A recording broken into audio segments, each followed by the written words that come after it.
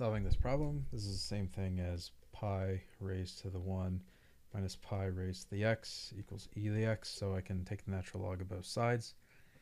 And what I get is natural log of pi minus x, natural log of pi, is equal to natural log of e raised to the x, which is actually just equal to x, so I get natural log of pi minus x, natural log of pi equals x. So what I'm going to do here is move x over, so I get x plus x. I flip the equation around.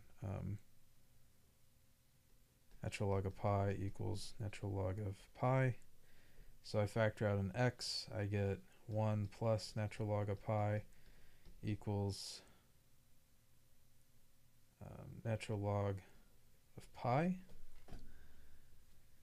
And then I divide through by this.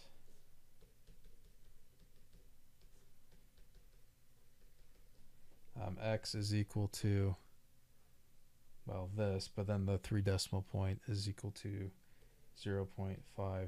And that's it. Hopefully that helps you out.